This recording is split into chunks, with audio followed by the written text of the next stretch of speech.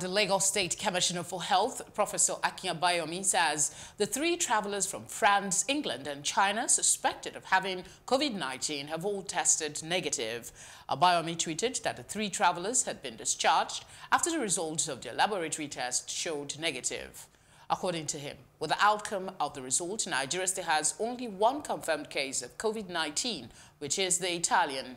The index case was confirmed on February 27 and presently being managed at the Infectious Disease Hospital in Yaba, Lagos, where he is responding to treatment.